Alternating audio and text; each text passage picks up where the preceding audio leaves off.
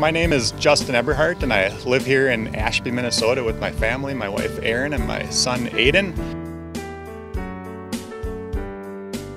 I work down at Alexandria Technical and Community College, and one of the reasons that I love living out in this area is the Central Lakes Trail that we're on. There's so much to do out here. You can go biking. I can bike all the way to Fergus Falls in one direction or down to Alexandria in the other direction. You can also roller ski and run out here on the trail. Yeah, you know, living out here in a small town, you do get some advantages. One of our older residents in town who drives his golf cart from home to the senior center every day. He actually uses the trail for part of that journey. It's just really nice that he's able to continue doing the things that he likes to do. You know, there's so much else to do.